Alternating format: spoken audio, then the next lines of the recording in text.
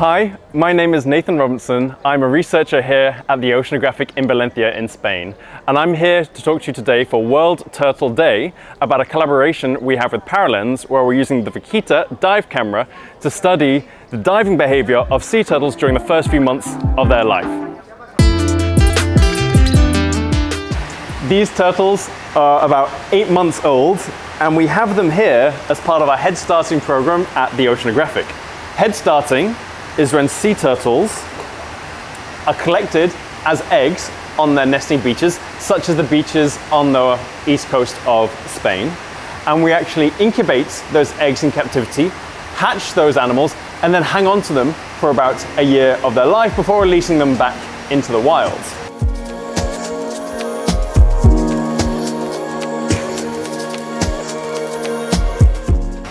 The reason that can be such a successful conservation measure is that first year of life is very dangerous for a sea turtle.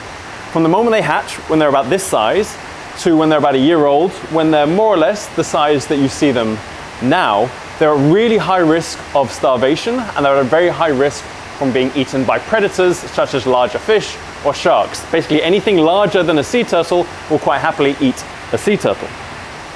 If we rear these animals in captivity, we enable them to grow large enough so that they're safe from most of the risks of starvation and most of the risks of predators, so that when we release them back into the wild, they have a much better chance at survival.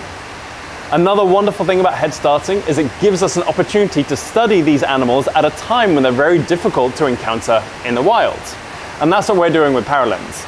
Using the Vaquita cameras, we're deploying the cameras above the tanks, and we're using that to study the behavior of these animals, and especially to study their diving duration, how long they spend underwater.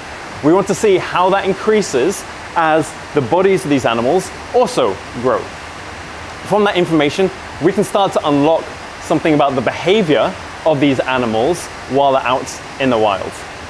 I hope you keep tuning in to learn more about this project and our collaboration with PARALENZ, and I wish you a very happy World Turtle Day.